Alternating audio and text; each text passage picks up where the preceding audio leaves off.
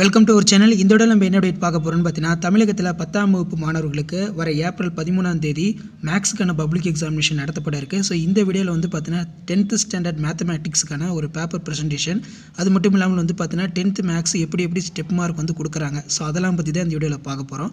அது பார்க்குறதுக்கு முன்னாடி மாணவனாசிரியர் யூடியூப் சேனலை சப்ஸ்கிரைப் பண்ணிட்டு கீழே இருக்கக்கூடிய பெல் ஐக்கானை ப்ரெஸ் பண்ணி ஆன் வச்சிங்கன்னா உடனுக்குடன் ஸ்கூல் காலேஜ் அஃபிஷியலோட நோட்டிஃபிகேஷன் வரும். So 10th standard மேக்ஸுக்கான official question paper வந்து பார்த்தீங்கன்னா உங்களுக்கு இப்படி தான் இருக்கும். ஸோ ஃபஸ்ட்டு டைம் வந்து பார்த்தீங்கன்னா நீங்கள் பப்ளிக் எக்ஸாம் எழுத போகிறீங்க. ஸோ உங்களுக்கான கொஷின் பேப்பர் பொறுத்த வரைக்கும் நீங்கள் கோட்டைலி ஆஃபைலி இந்த மாதிரி எழுதிருப்பீங்க. மேக்ஸ் வந்து பார்த்தீங்கன்னா இந்த மாதிரி 2 பேஜ்லேயும் முடிஞ்சிடும். ஆனால் இந்த டைம் வந்து பப்ளிக் எக்ஸாமினேஷன் பொறுத்த வரைக்கும் உங்களுடைய கொஷின் பேப்பர் பேஜஸ் வந்து பார்த்தீங்கன்னா 15 பக்கம் இருக்கும். நம்பர் ஆஃப் பிரிண்டட் பேஜஸ் வந்து 15 வந்து இருக்கும். ஸோ இப்படி தான் வந்து பார்த்தீங்கன்னா உங்களுக்கான பப்ளிக் எக்ஸாம் கொஷின் பேப்பர் வந்து கொடுப்பாங்க. ஸோ பார்ட் 3ல் மேக்ஸு மேத்தமேட்டிக்ஸ் நமக்கு மார்க் வந்து பார்த்தீங்கன்னா 100 மார்க்கு, டைமிங் வந்து பார்த்தீங்கன்னா 3 hours. இதில் கொடுத்துருக்கூடிய இன்ஸ்ட்ரக்ஷன் வந்து பார்த்தீங்கன்னா ஃபாலோ பண்ணிக்கோங்க. அனைத்து வினாக்களும் சரியாக அச்சுப்பதிவாகி உள்ளதா என்பதை சரிபார்த்து கொள்ளவும், அச்சுப்பதிவில் குறை இருப்பின் அரை கண்காணிப்பருடன் உடனடியாக தெரிவிக்கவும். ஸோ நீங்கள் ஒன்று பிளாக்கில் எழுதலாம், அப்படின்னா ப்ளூவில் எழுதலாம். சம் போடுறதுக்கு கண்டிப்பாக வந்து நீங்கள் டயக்ராம் போடுறதுக்கு கிராப் ஜாமெட்ரி போடுறதுக்கு பென்சிலை மட்டும் தான் யூஸ் பண்ணணும். நமக்கு பார்ட் 1 வந்து பார்த்திங்கன்னா 14 1 மார்க் வந்து பார்த்தீங்கன்னா இருக்கும். அனைத்து வினாக்களுக்கும் விடையளிக்கவும், கொடுக்கப்பட்டுள்ள 4 விடைகளில் மிகவும் ஏற்புடைய விடையினை தேர்ந்தெடுத்து குறியீட்டுடன் விடையினை சேர்த்து எழுதுவோம். ஸோ மெயினாக இந்த இன்ஸ்ட்ரக்ஷன் எதுக்குன்னா, கண்டிப்பாக ஆப்ஷன் போட்டு தான் வந்து பார்த்தீங்கன்னா நீங்கள் ஆன்சர் எழுதணும். கொஸ்டின் நம்பரை வெளியில் போட்டு ஆப்ஷன் உள்ளே போட்டு ஆன்சரை வந்து கரெக்டாக எழுதுங்க. 1 மார்க் பொறுத்த வரைக்கும் 14 1 மார்க்கு ஃபுல்லாக எடுத்துட்டோம்னா ஈஸியாக மேக்ஸில் வந்து பார்த்தீங்கன்னா நம்ம பாஸ் பண்ணிடலாம் கிராப் ஜாமெட்ரி வச்சு. ஸோ இது வந்து பார்த்தீங்கன்னா பப்ளிக் எக்ஸாம் 2020 நடந்த ஒரு அஃபிஷியல் மாடல் கொஷின் பேப்பர் தான். ஸோ இதில் என்னென்ன 1 மார்க் வந்து புக் பேக் கேட்டிருக்காங்க, என்னென்ன இன்டீரியர் கேட்டிருக்காங்கன்னு சொல்லி ஜஸ்ட் நீங்கள் அனலைஸ் பண்ணுறதுக்கு ரொம்ப யூஸ்ஃபுல்லாக இருக்கும். இதெல்லாம் கூட ரொம்ப முக்கியம். பப்ளிக் எக்ஸாமில் நம்ம சம் எப்படி போடணும், அதுக்கான ஆன்சர் கீ வந்து எப்படி வந்து ப்ரிப்பேர் பண்ணுறாங்க, அதெல்லாம் பற்றி தான் இந்த வீடியோவில் டீட்டெயிலாக பார்க்க போகிறோம். வீடியோ வந்து ஸ்கிப் பண்ணாமல் டில் எண்டு வரைக்கும் பாருங்கள், கண்டிப்பாக ரொம்ப யூஸ்ஃபுல்லாக இருக்கும். ஸோ பப்ளிக் எக்ஸாமினேஷனுக்கான ஆன்சர் கீ பொறுத்த வரைக்கும் இப்போ 2 மார்க்கு கண்டிப்பாக ஸ்டெப் மார்க் இருக்கும். அதே மாதிரி 5 மார்க்குக்கும் வந்து பார்த்தீங்கன்னா ஸ்டெப் மார்க் இருக்கும். ஸோ கண்டிப்பாக 2 மார்க்கில் வந்து பார்த்தீங்கன்னா 28 வந்து கம்பல்சரி கொடுத்துருக்காங்க. ஸோ 28 என்ன சம்முன்னு பார்த்துக்கோங்க. இந்த இடத்துல இங்கிலீஷ் மீடியம் பொறுத்த வரைக்கும் find the value of K for which in equation 9x² + 3k or x + 4 = 0 real and equal root கேட்டிருக்காங்க. தமிழ் மீடியம் இரு சமன்பாட்டின்படி மூலங்கள் மெய் மற்றும் சமமிலில் கேயின் மதிப்பை காண்க அப்படின்னு கேட்டிருக்காங்க. அதே மாதிரி வந்து பார்த்தீங்கன்னா நமக்கு இதில் எல்லாமே வந்து பார்த்தீங்கன்னா தமிழ்லையும் இருக்கும், இங்கிலீஷ்லேயும் இருக்கும் சம்மு. சரிங்களா, தனித்தனியாக கொஷின் பேப்பர் இருக்காது. அடுத்து வந்து பார்த்தீங்கன்னா நமக்கு 10 × 5 50. இதில் 5 மார்க் கொஷின் பார்ட் 3ல் வந்து இருக்கும். ஸோ 5 மார்க் பொறுத்த வரைக்கும் பார்த்தீங்கன்னா 5 மார்க்குக்கும் உங்களுக்கு ஸ்டெப் மார்க் கொடுப்பாங்க. 5 மார்க்லேயும் வந்து பார்த்தீங்கன்னா நீங்கள் கம்பல்சரி வந்து எழுதுகிற மாதிரி இருக்கும். ஸோ அந்த கம்பல்சரி வந்து பார்த்தீங்கன்னா நமக்கு எது கேட்டிருக்காங்கன்னா 42 கேட்டிருக்காங்க. ஸோ அந்த 42 சம்மை பார்த்து வச்சுக்கோங்க. இந்த 42 வந்து எந்த சாப்டர்லேருந்து கேட்டிருக்காங்கன்னு சொல்லி அதையுமே வந்து செக் பண்ணிக்கோங்க. ஸோ இது வரைக்கும் வந்து பார்த்தீங்கன்னா 4 வருடம் 10ஆம் வகுப்பு மாணவர்களுக்கான பொதுத் தேர்வு நடைபெற்று இருக்குது. ஸோ அதுக்கான question paper with answer key எல்லாமே வந்து அப்லோட் பண்ண போகிறோம். ஸோ ஃபஸ்ட்டு 10th ஸ்டாண்டர்டுக்கு வந்து பார்த்தீங்கன்னா 2020 தான் ஃபஸ்ட்டு பப்ளிக் எக்ஸாமினேஷன் வந்து பார்த்தீங்கன்னா நடந்துச்சு. அந்த கொஸ்டின் பேப்பர் தான் அதில் பார்த்துட்ருக்கீங்க. அடுத்து கிராப் ஜாமெட்ரி பொறுத்த வரைக்கும் பார்த்தீங்கன்னா 8 மார்க் இருக்கும். 2 × 8 = 16.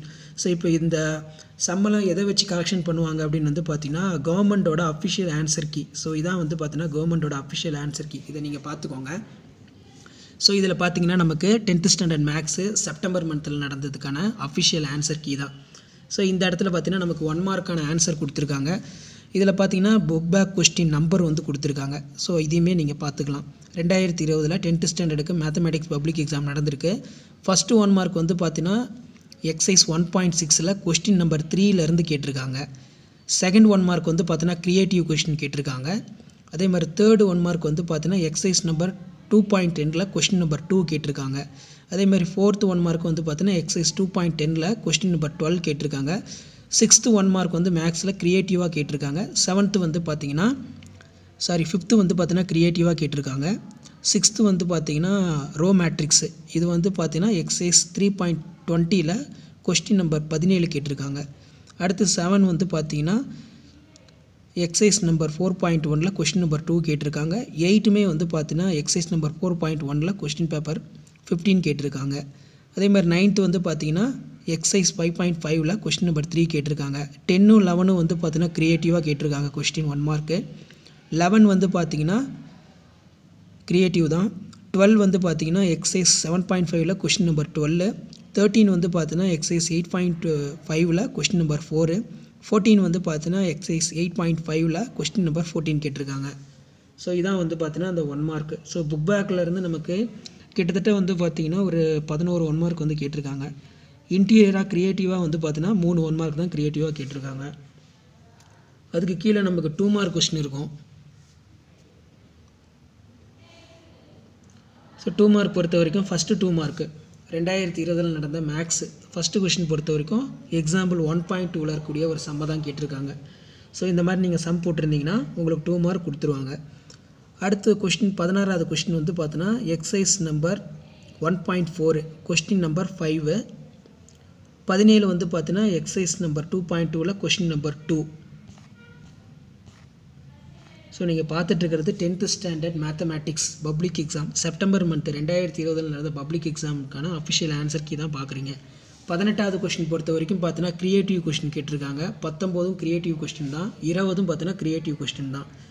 21 வந்து பார்த்தீங்கன்னா எக்ஸசைஸ் 3.17ல் கொஸ்டின் நம்பர் 5. ஸோ இந்த 2 ஸ்டெப்பு போட்டிருந்தீங்கன்னா 2யும் டிக் பண்ணி உங்களுக்கு 2 மார்க் கொடுத்துருவாங்க. அடுத்து கொஸ்டின் நம்பர் 22 வந்து எக்ஸசைஸ் 4.2ல் கொஸ்டின் நம்பர் 8ல் ரோமன் 1 கேட்டிருக்காங்க. ஸோ இந்த 2 ஸ்டெப் இருந்துச்சுன்னா உங்களுக்கு 2 மார்க் கொடுத்துருவாங்க. 23 சம் வந்து பார்த்தீங்கன்னா எக்ஸாம்பிள் 5.9ல் ரோமன் 3ல் கேட்டிருக்காங்க. 24th கொஸ்டின் வந்து பார்த்தீங்கன்னா 2 mark exercise 6.1ல் question number 3ல் Roman 1 கேட்டிருக்காங்க.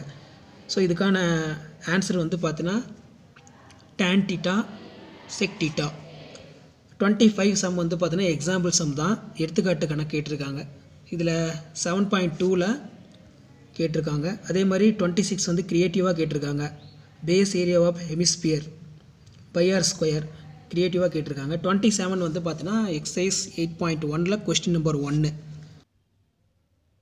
28 சம்மு வந்து பார்த்தீங்கன்னா க்ரியேட்டிவாக தான் கேட்டிருக்காங்க.